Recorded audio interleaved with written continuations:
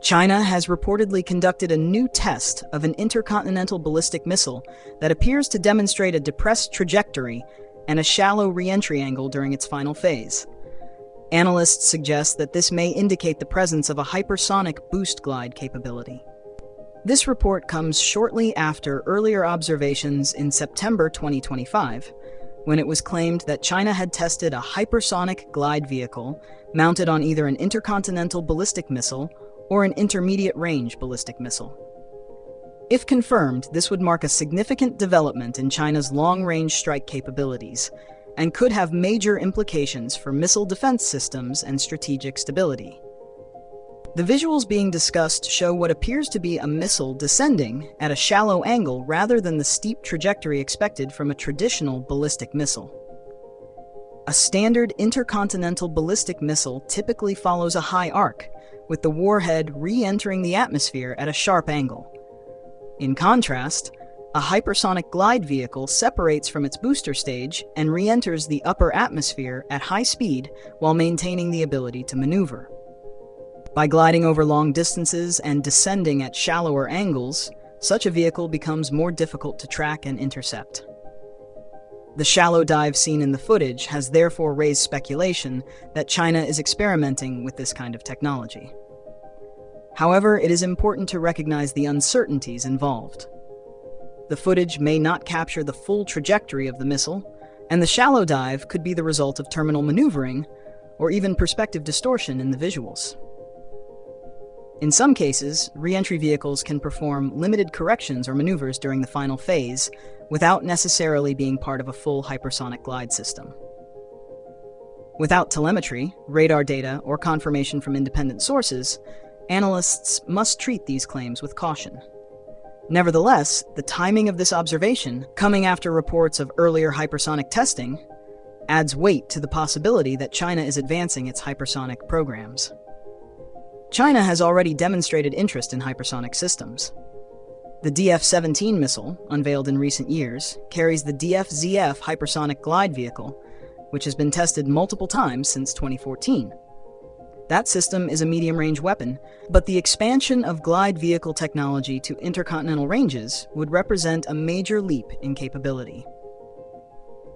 Developing a glide vehicle that can survive the extreme conditions of intercontinental re-entry requires advanced heat-resistant materials, precise guidance systems, and aerodynamic control mechanisms.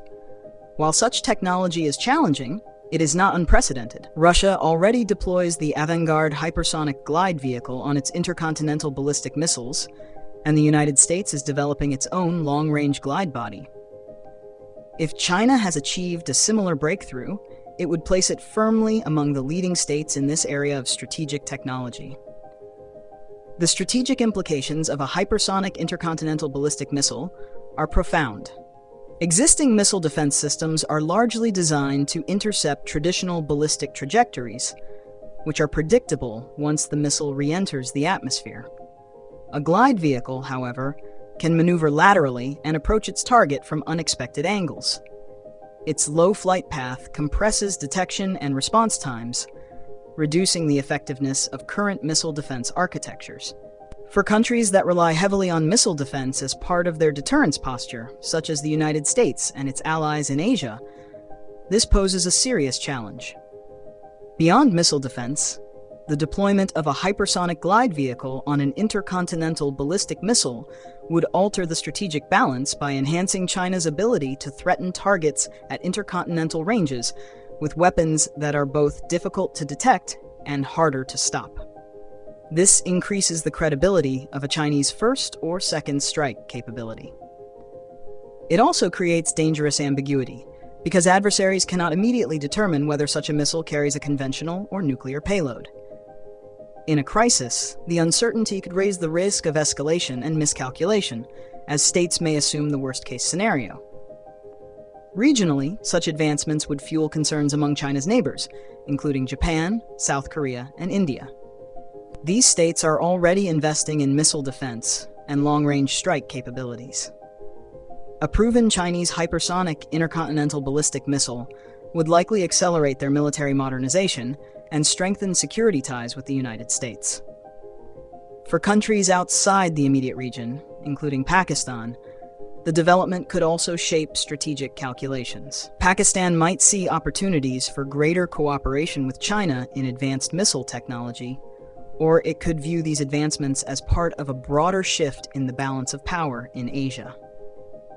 At the global level, a confirmed test of a hypersonic glide vehicle mounted on an intercontinental ballistic missile would intensify the arms race among the major powers. Russia and China are already moving forward with operational systems, while the United States is pushing hard to field its own. This competition will not be limited to offensive weapons. It will also drive investments in countermeasures, such as space-based sensors, directed energy weapons, and advanced interceptors. The pace of this technological race raises questions about arms control, as existing treaties do not adequately cover hypersonic systems. Efforts to develop new frameworks for transparency, risk reduction, and stability may become increasingly urgent, though achieving consensus will be difficult given the strategic stakes. It must be emphasized that the visuals alone do not provide definitive proof of China's capability. They are, however, an important signal. Whether through carefully leaked footage, open demonstrations, or parades showcasing new missile systems, China has shown a willingness to use displays of advanced weapons as strategic messaging tools. Even if this test does not represent a fully operational system, it signals intent and progress. For adversaries, that is enough to trigger concern and accelerate countermeasures. In conclusion, the latest claims about China testing an intercontinental ballistic missile with a hypersonic glide vehicle capability reflect a growing trend in global strategic competition. Hypersonic technology promises to outpace existing defenses, shorten decision times, and complicate deterrence dynamics. While there are still uncertainties, the trajectory of China's missile development is clear. From medium-range glide vehicles like the DF-17 to the possibility of intercontinental applications, Beijing is determined to close the technological gap and establish itself as a leader in next-generation strategic weapons. This development will shape regional security, influence global power dynamics, and force states to reconsider how they approach deterrence in the hypersonic era.